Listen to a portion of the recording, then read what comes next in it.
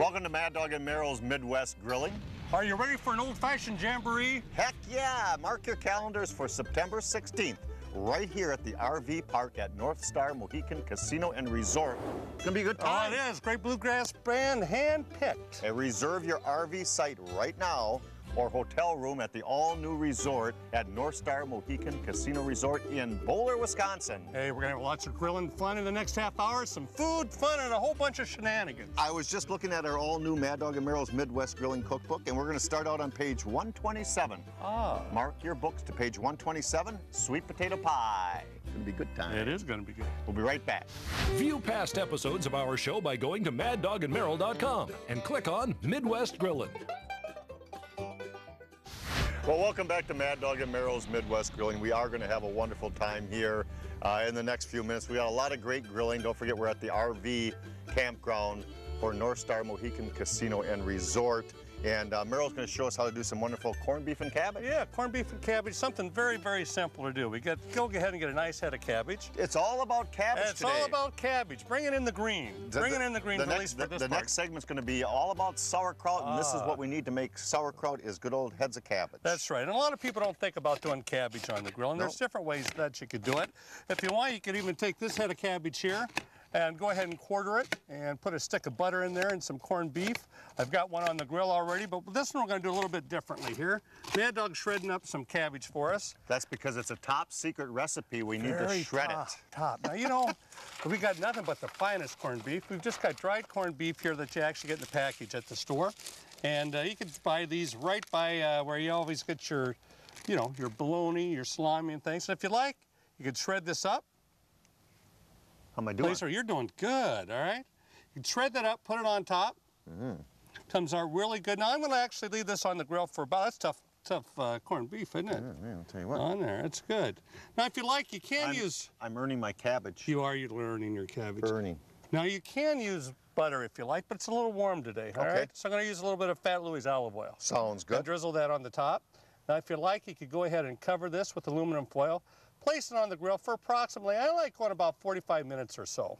And it'll come out really nice. So indirect method of cooking though? Indirect method of cooking is the best way to do that. Now I've got one over here where I've used the whole head of cabbage. Sure. Just to give you an idea how that looks like. But look at this, it's really very good.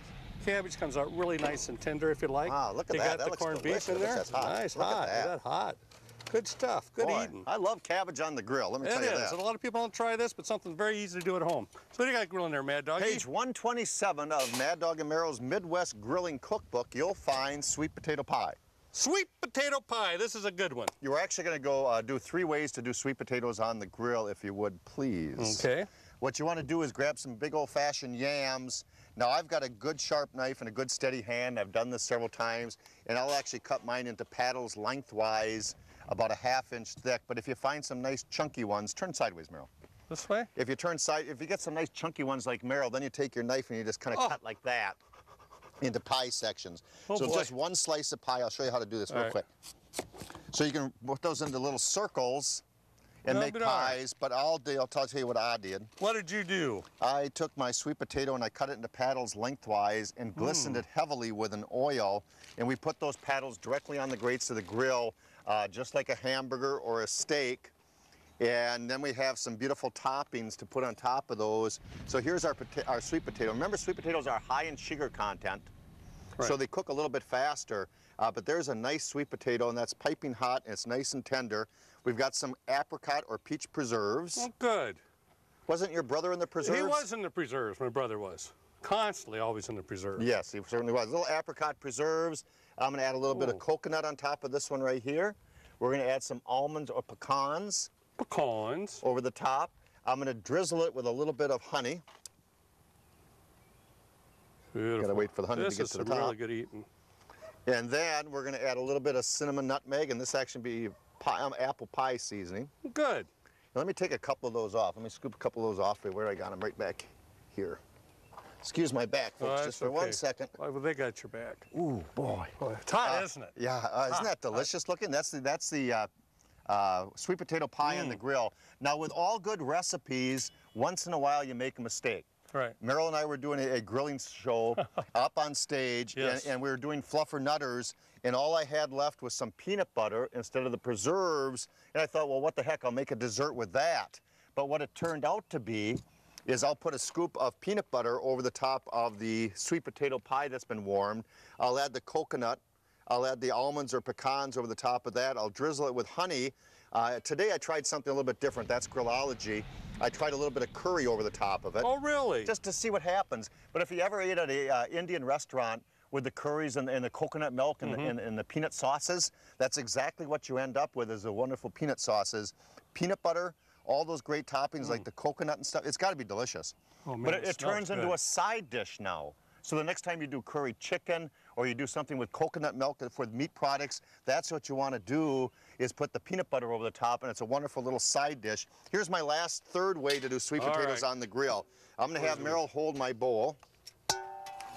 And we're going to add, we took sweet potatoes and we cut them into wedges. I glistened them with an oil, a nice medium-low heat, and we put those on the grill for about 7, 8, 10, 12, 15 minutes, turning them around several times. Merrill's going to take that. I'm going to take some real old-fashioned maple syrup, Oh, and we're going to drizzle that over the top. That's the sweet. Now we're going to put a little bit of lime over the top of that. Oh. And just one good quick swirl. You thought I was going to hit you, didn't you? You dang tootin'. And let's just show those. Let's just show the sweet potatoes. Isn't that delicious with the maple syrup, the lime over the top? You can season them a tad bit if you want to, but they really are delicious. So that's 3 ways to do sweet potatoes on the grill. Sweet potato pie, a side dish with peanut butter, or the maple syrup covered. I'm gonna devour into that. You know, speaking of potatoes, I'm just doing some red potatoes right now, which are very easy to do on the grill. I mean, obviously there's a lot of different ways that you can do potatoes. I can't resist either. I'm gonna have to go in there too. I'm sorry. Oh, man. Oh, With that lime, with the maple syrup? oh, that's fantastic, folks. We never did it before. I know, but it's good. All right, red skinned potatoes here, very easy. I just went ahead and cut these in half and then marinated with a little bit of olive oil, place them on the grill, grill them on all sides. It take about 15, 20 minutes. They come out absolutely excellent. It's just a good filler all the time with potatoes. The reason I like salad potatoes is because you can leave the skin on them.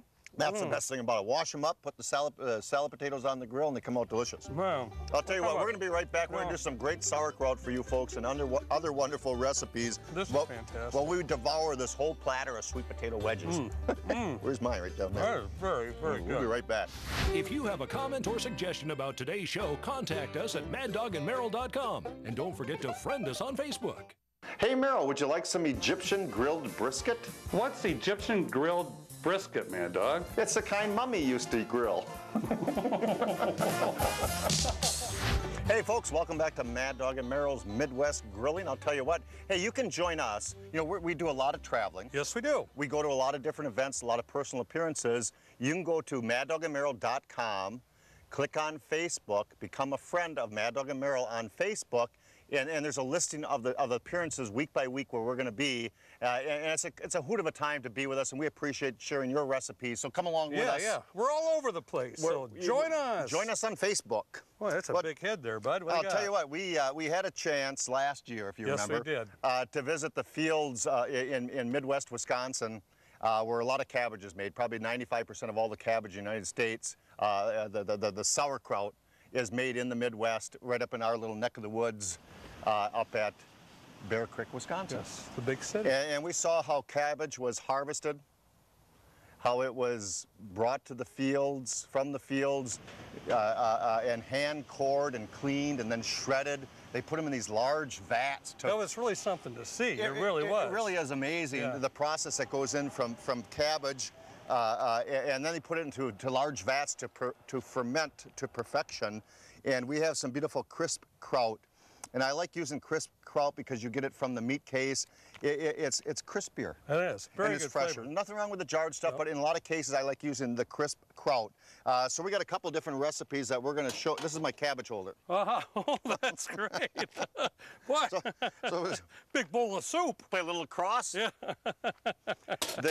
And by the way, all you fine folks in La Crosse and Eau Claire and Hudson, Wisconsin, St. Paul, Minneapolis, Minnesota, Madison, all over Wisconsin, all of Minnesota. We do appreciate the fact that you folks are with us today. Hello, everybody. There's Bill over there in Bowler. Wild Bill, yeah. There's Rod over there in De Pere. We appreciate that. There's Tom. Yep. In New London. Yep. We're going to take some beautiful potatoes today, and it's all about, this is all about crisp kraut and doing great recipes. And real quick here, here's a great recipe. You take a potato, you cut it into slices. Meryl's going to... Tipped your bottle. Done that before, folks. All you do is you cut your potatoes just like we did our sweet potatoes. I'm going to do these with potato paddles. I'm going to glisten them with an oil, season them up real good, glisten them with an oil. They go directly on the grates of the grill for about 4 to 5 minutes on both sides. And I'll show you a perfect example right here. That one's done to perfection right there. You can see it's toasty brown. Now the star of the show is the crisp kraut, so we're going to put that on first, right on top of the spud. On the other ones I put some barbecue sauce on, but my hands got kraut on them. Right, nice so we're going to top that with some sauerkraut right there. I diced up some browned up bratwurst. So we're going to make like a Midwest Rubens, if you will. So we're going to put some beautiful... That's a Midwestern dish, folks. I mean, it really is. You know what I'm saying? That's what Midwest Grillin's all about. Definitely Midwest. So we have the kraut, we've got the bratwurst. I got a little mixture of sweet pepper, red, green, and some beautiful white onions. A little bit of grated cheese over the top of those. And you put the hood down to let that blend for a little bit. And let me scoop a couple of those off in the foreground there. These are a meal in itself. The kraut, the crisp kraut is the hero here. But all the other great toppings from the Midwest Rubens on potato paddles, potato Reuben pizzas on the grill. You can't beat them, folks. They're delicious. You can't. They are. They're very good Midwest. I mean, how many times do you see people cook with sauerkraut on television? Very few. Very few. Doing something a little bit different today. I'm doing what we call kraut burgers. Ooh. Very easy to do. I've taken a pound of hamburger and I've already cooked the burger, if you could see. Here, cook it up, nice and brown. You can place this in the pan. Obviously, you can do this on the skillet, but hey, we're grillers, so I'm going to put this on the grill. Now, I've used about a pound of the crisp kraut. I went ahead and drained the crisp kraut. I used about a pound of that, and the flavor is just really, as Mad Dog said, if you've never had crisp kraut before, I love it. It's great. Okay, very easy to make the kraut burgers. Take a can of tomatoes, 1 can of tomatoes. Right here I've got 28 ounces. I went ahead and drained them. Those are diced? Those are diced, already diced. Place those in there. Stir this around a little bit. And I'll tell you what, you haven't lived till you've had kraut burgers. You're really going to be surprised. That's it? No, I'm not done yet, sir. Now you can use pizza sauce. You could use spaghetti sauce. There again, I've got approximately 14 ounces of spaghetti sauce. Pour that in there. Man, those are going to be good. It's sort of like a sloppy Joe. Yeah. Sloppy Joe, sloppy Joe. Thanks, Mad Dog. I'm going to steal your onions. Sounds good. 1 small onion will do it. Now you can go ahead and adjust this if you'd like. A little bit more onions, a little bit more tomatoes, but you'll stir that around. Okay. We'll stir this up just a little bit here. Alrighty. And then you're going to let this simmer for about an hour. Now I know this looks disgusting right now, but let me show you something. Done? I got one done. Let me show you something here. I'll put this right on top of that. All right. Look at this. Let me get out of the way here. I'll tell you what, you put that on a bun. That looks delicious. And it's what they call a kraut burger, and it's absolutely fantastic. It really is. The flavoring is just unbelievable. It's all kraut, it's all burger. It's good for you. That's what it is. Come over here now. Come over here. Now we're going to do some sauerkraut bombers. All right, go ahead. Now, I thought a little bit, and we're actually filming this show the day after 4th of July. Today is the 5th of July, we're filming, and I browned up a few extra bratwurst because I knew I was going to do this recipe the next day. You can do it the same day. I'm going to take the bratwurst that are browned up, and I split a little crevice in there, and we're going to take the star of the show one more time. Oh, yes. The crisp kraut, and those go inside that crevice, and those get all packed. Now this is a smaller drip pan right here. I got a bigger one on the grill, but you folks would want to use an 8.5 by 11-inch aluminum drip pan. Pack them in there well. The toppings, the peppers, the onions, those will all go on top of there. We've got the grated cheese over the top of that. And I put these on the grill, the indirect method of cooking. I seal them up. I put them on indirect method of cooking for about 30 minutes. And I want to show you a dish that can't be second to none. Look at that. Look at those beautiful Reuben bombers right there with that crisp kraut. Isn't that delicious on the grill? Sir. You take a bun and serve those up individually. We're going to eat well. Midwest Grilling. Yeah, Midwest absolutely. Grilling. That's what it's all about. You know, we're sort of panhandling today. A lot of times we do use a lot of aluminum pans. And here's another dish that I really love doing. I love kraut. To me, I'll tell you, there's nothing like country-style spare ribs, sauerkraut with some potatoes in it. Yep. Very easy to do again. I used actually a whole bag of sauerkraut. Now these I went 2 ahead. pounds. Yep. I went ahead and drained this. If you wanted to, you could go ahead and use some dark beer in there if you like. You could even use just water in there or a broth. But I've completely drained these because I'll still get moisture from the sauerkraut And after the ribs. that cooks for a And while. the ribs. So I've got some red potatoes here that I've diced up. Yep. Like I said, 2 pounds of kraut. Let me grab my good old I'll give you a hand batch there. here. Now you basically just place these on top. It's always teamwork, folks. It is team. You got to work as a team. You'll seal this up with aluminum foil. Place it on the grill. I like going for really a nice hour. There we go. A good hour. Now, here we go. We got a finished product over Okay, here. move to the side. Let me Move show aside. that baby. Look at that baby. Look at that. Look at them baby. ribs. It's great. Absolutely fantastic. You got the spuds on there. You got the ribs. You got the kraut. It's good eating, folks. High in fiber, high in vitamin C, sauerkraut. It's great on the grill and it's good for you, folks. Let me tell you that. We'll be right back with more of Mad Dog and Merrill's Midwest Grillin'. Man, As soon as we devour this kraut. we're going to eat well today, baby. Yes, sir. View past episodes of our show by going to maddogandmerrill.com and click on Midwest Grillin'. Welcome back to Mad Dog and Merrill's Midwest Grilling. I wish you were here. I wish you folks were here during the commercial breaks. Yes. We have a great time. Merrill and I are running around the trees, having a hoot of a time, hiding behind the bushes. I like peekaboo, peekaboo. There you are, hide and seek. Oh man, can we play hide and seek? You know something, Merrill and I are all excited. We are at the RV park here at, Right. at North Star Mohican Casino and Resort, and they're going to have an old-fashioned jamboree. An old-fashioned jamboree. By gosh, and I'll tell you what, it's going to be a lot of fun. Our Yep. good friends from Handpicked Bluegrass Band, they are awesome, and it's going to be a good time. Joe, Brian, the whole gang, they're going to be here, and they play some fantastic bluegrass. I would reserve your RV sites right now here at the casino's RV park, or rent a hotel room at their brand new resort. It's phenomenal. Very nice resort here at Bowler, Wisconsin, for the Mohican North Star. For the North Star Mohican Casino and Resort. Make sure you get here for that event. Oh, by the way, I'll tell you the date. What is it? September 16th. That's right. September 16th. And I got a little challenge. I got a challenge Do for ya? you folks. And I'll take a wet willy from anybody. Okay. You didn't let You me said- finish the challenge. Well, thanks. I don't know whether I like that or not. Well, guys, you know what? I I'll got take me some a hand sanitizer. I'll- I'm going to clean my possibly take a wet willy from anybody. Here's the challenge. Okay. We have 3 barbecue sauces, 1 spicy, 1 hickory, and 1 #1 sauce. If you buy those sauces and you don't find them to be the most richest, wonderful sauces in the world, and if you love spicy, there's a habanero blend in there. True hickory extract comes from Manitowoc at the Red Arrow Company. They're all produced in Eau Claire, Wisconsin at the good folks at Silver Springs Horseradish and Mustard. I'll take a wet willy from anybody if you don't find those to be the best sauces. And they're available Boy. now at the Woodman's in all our viewership area. Woodman stores carry them also, besides a lot of great grocers. If you can't find them in your area, ask for them, please. It's a good thing they went with the wet willy than the wedgie. That would have been terrible. You know why I couldn't get a wedgie today? Jeez, why? You know, Because I'm waiting for your, what are you I'm making? going to make sombreros. You know, we've talked about this before. Yep. Flour tortillas. I've actually got the wheat flour I tortillas love here the wheat today. ones. They're very easy to make and something, especially if you're around the campfire, Yep. RVing, or even at home, you want nice little hors d'oeuvres. These are very simple to do. And today, obviously, I'm just going to do one with, you know, a little bit of corned beef, and I'm going to put a little bit of Thousand Island dressing. Okay, what do you think that is? Take my plastic spoon. it was a snake. Was it really? Yes, a Was python. it? Okay, really, okay.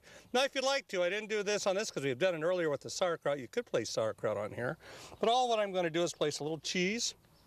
It's going to be a corned beef sandwich. Man, the kraut would be good on there, Yes, it though. would be good on there. That's a lot of cheese. Oh, yeah, but man, I love cheese, man. These Well, that's things are going to great. bind that sandwich right Yeah, together. it is. You better believe it. I got one on the grill already. But you just fold it in half, if you like. I got one on the grill. I got a couple of just the cheese. Fold that in half. This takes about beautiful. 4 to 5 minutes on each side. It's all what you have to do. Delicious Put looking, isn't the grill down. If you want, you could do open face pizzas with these. If you like, you could even take the spicy barbecue sauce. Oh, smile, Merrill. Turn it around. There you go. Put a big old smile on that face. Hey, speaking of smiles, Here, well, let me show you one more thing you could do. Got nothing for Halloween? How's that? Huh? Boo! Okay, go ahead. Yeah. I'm sorry. There's a great walk and it's, to benefit Habitat for Humanity. In fact, last year they raised $7,500, and you can help out this year. The event is September 10th at 8 a.m. and you all meet at the Manitowoc Piggly Wiggly, and it's called the Pig Walk. And it goes from Manitowoc to Two Rivers Piggly Wiggly. So on September 10th at 8 a.m., you meet at the Manitowoc Piggly Wiggly, and you walk to Two Rivers, and you can help raise money, donations for Habitat for Humanity. And your local community, if you can donate locally to your community's Habitat for Humanity, they build great homes for folks that are needy. And Meryl and I helped out with a lot of cookouts. Yeah. They wouldn't allow us hammers and saws and stuff. Bad. But they let us cook. Get a spatula. And a tongs. It's neat. It's a really great organization. They really do good for all the communities, that's for sure. And don't forget, we do a lot of touring around. You can join us on Facebook by logging on to maddogandmeryl.com. Here's one more little idea, and I'm not going to open these up today, but here's show them how we cheat. Here's the cat's meow right here. Yes. You take, these are whole beets, small ones, about 100 to a count or 120. These are little spuds, little potatoes, about 90 to 100. You open the can up. You dump out the juices on the inside. You add either Italian dressing or some nice oils like Fat Louis oils and some of our wonderful Grandma Hazel seasonings. And you just, you put them right on top of the grates of the grill. You sear them up a little bit. You scoop them off, serve them to your guests, and they'll swear that you peeled every potato or every beet that's out there. They will. I used to call them duck eggs. Remember that at the Milwaukee Sentinel Sports Show? We used to put these on the grill, the potatoes, and when everybody would walk by, we'd say, and the duck eggs we have on, and they'd all look. Do you know how many hunters asked us, how do you really prepare them duck eggs? Yeah, it's sort of scary. The beets are amazing, too. I've got to admit, when Mad Dog first did this, we did a catering job. You did those beets, I thought he had lost it. Buttery rich. People crave them. They want them the next time we do their catering for them. So you can go at maddogandmeryl.com and learn more about that, too. We'll be right back to wrap this baby up now, folks. You got it. All right, I'm going to make some more tortillas. All right, I'm going to wrap her up. Barrels. All right, you got it, buddy. I'm going to roll. This baby's almost in the can. It is. I can't wait. Almost in the can. If you have a comment or suggestion about today's show, contact us at maddogandmeryl.com. And don't forget to friend us on Facebook. Well, I'll tell you what, Mad Dog and Meryl here, Mad Dog and Meryl's Midwest Grilling. Don't forget, each and every Sunday at 9:30, you can tune into this great show, whether you're in the fine state of Minnesota or Wisconsin. Every Sunday morning on your local CW network, you can find Mad Dog and Meryl's Midwest Grilling. Meryl, your little flour tortilla shells they're good. Turned out wonderful on the grill, as they do each and every time. They were so hard to do. I was up all night thinking, how am I going to do this? I know. We call these the 8th wonder of the world, and they are delicious. I'm going to devour that in a minute or two. We're taping this show at the gorgeous RV park here at North Star Mohican Casino and Resort. And don't forget, on September 16th, reserve your site or just show up or get a hotel room at the gorgeous resort. We got hand-picked here, the Bluegrass Band. We're going to have a hoot of a time. And you folks over in Wisconsin, on September 10th at 8 a.m., you can meet at the Manitowoc Piggly Wiggly store, walk to Two Rivers for Habitat for Humanity. Yeah, but it's for a good cause, too. I'm really glad they did this. Now, is this a hot dog or is this a hot dog there, buddy? That is a Midwest hot dog. That's right, there again. You see, this is Midwest Grillin', Midwest Hot Dog. This is what it's about. It's the size of things. Man, you folks in Texas, you ain't got nothing till you lived in the Midwest. And you know when you got a hot dog that big? Hold on, watch my best view. No. You need a pickle. That's right. That's right. Meryl and I have been in enough pickles, and you put that pickle right on top of that hot dog, and you serve it with a big old-fashioned Wisconsin olive. That's true. Which is a head of cabbage. With a glass of wine. Oh, hey, I'll tell you what, this is the cat's meow right here. With that nice sweet kraut that we did, that crisp kraut, may I suggest to you, each and every time, Dorp Peninsula Winery. But we have a little blackberry wine that Meryl and I are going to sip on as we have some of our great kraut. And the next time that you get up into Door County, you can visit Dorp Peninsula Winery, enjoy some of their great eats, and have a great time, or your local realtors. Always ask for Dorp Peninsula Winery. We had a good time here today, folks. I'll tell you what, we're going to be back with more of Mad Dog and Meryl's Midwest Grilling next time. All right, see you later. Ooh, man. You're eating again? Mad Dog and Meryl's Midwest Grillin' is a production of Lashbro Visual Communications.